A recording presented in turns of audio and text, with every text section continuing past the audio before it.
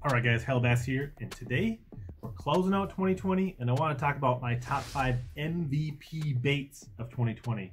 You know, those baits that I can always rely on to get me a big bite, a good bite in a tournament, scare away a skunk on a bad outing. Well, these are going to be those top 5 baits that put the most fish in my boat in 2020. I want to start out with a couple honorable mentions, some baits that were really key, but they weren't necessarily my mainstays, but they were an important part of my year, and specifically my tournament year.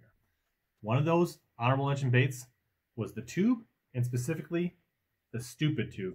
The stupid tube carried me through and produced almost all of my key fish at the Vermilion Northern Divisional. It was a smallie wrecker.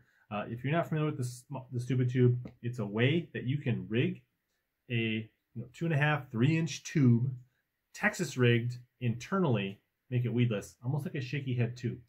If you're not familiar with the stupid tube, I'll make sure there's a link in the description below up in the cards. I've done a great video tutorial on how to rig the stupid tube and when you'd want to use the stupid tube. So if you're interested in the stupid tube, check that video out.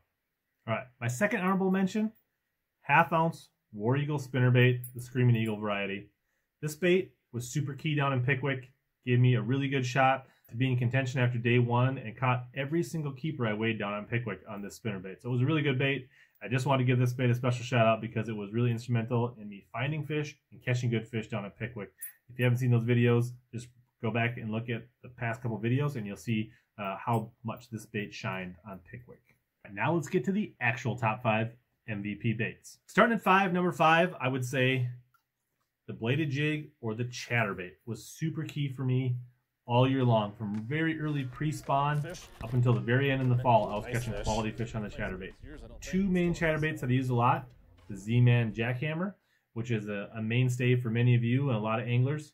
Pretty pricey bait, but a close second was the Z-Man Custom, which is a pretty affordable bait. I think it's only like $8. I'll put links in the description for all of these baits in case you want to add any of these to your arsenal for 2021 and want to step up your game with any of these baits. Here's the Jackhammer in the packaging compared to the Chatterbait Custom. Both great options.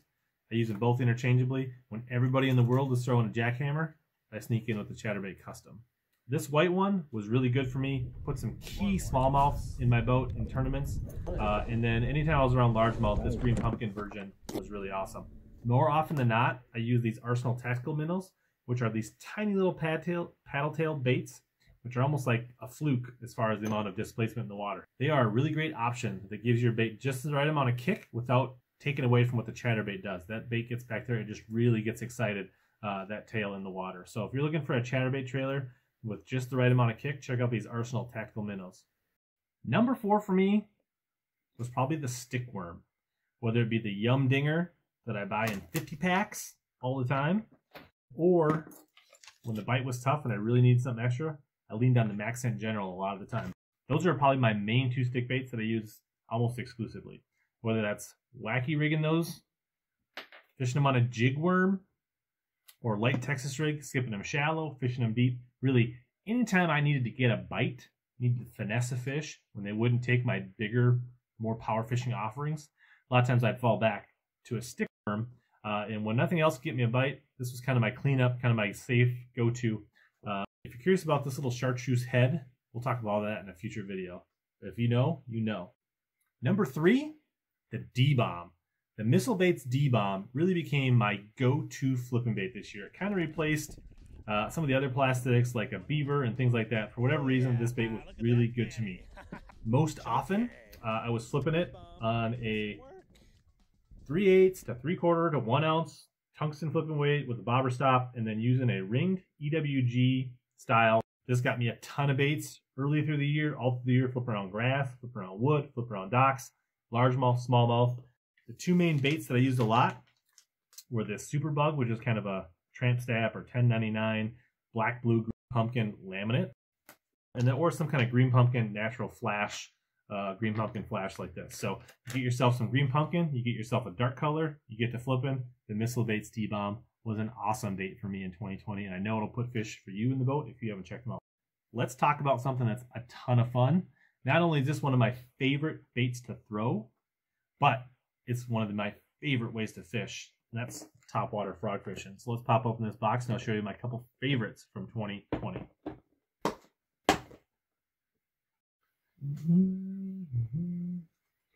Early in the year, I started out catching a lot of fish on both Terminator and the Stanford Boom Boom frogs. For me, it comes down just a few colors. You get yourself some light colors and some dark colors. Lake fishing, down there in southern Minnesota, river fishing, frog fishing was really good earlier this year for me. All the way through up until Leech. Leech was really amazing. Had a ton of success and really carried me through those tournaments up north. Up at Leech, when everybody was throwing a frog, that's when I really started to experiment with some of my oldie but goodie frogs that aren't really being made anymore. Did really well on the Reaction Invasion Swamp Donkey, the Evolved Nervous Walker, and the old True Tungsten Mad Max frog. All great baits. There's a ton of good frogs these days that will really replace those, but I had some really confidence in throwing these old baits. But as you can see, with my box being super packed full of frogs, I'm a big fan. But the frog not only produced a lot of bites this year, but produced big bites. Late in the year, I tried this Kalen's Lily Stalker frog. Pretty impressed. I'm definitely going to check this out more in 2021. But this frog, affordable, and is pretty promising as something that can step up and take a spot in my box for 2021. Last but not least, my number one go-to bait, and it's been this way for years, no surprise in 2020, Bass Tech Tungsten Flippin' Jigs. I got a whole box full of them. I'm going to show you a couple of my favorites and talk about where and how I use them.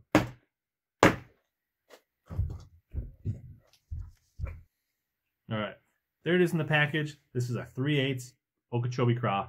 This is one of my go-tos, covers me in just about any water clarity that I go to. Anything from a little bit of stain to moderately clear. I can adjust my trailers. A lot of times I'll throw a D-bomb, something like that, or a speed craw, or a menace scrub. And if I'm in a clear water, I'll go with a lighter, more natural green color. And if I'm in dark and dingy water, I'll go with a black and blue or darker trailer. You know, more natural presentations, or I need more subtle or clear water, I will make up or use some natural colors like this black, brown, green pumpkin jig. There it is with the speed craw.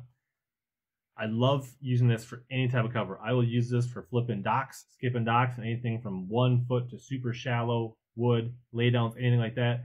You can check out a recent video. I talked about my favorite setups for dock fishing. And I will fish this out flipping grass. I will flip deep edges. I will drag it in deep rocks.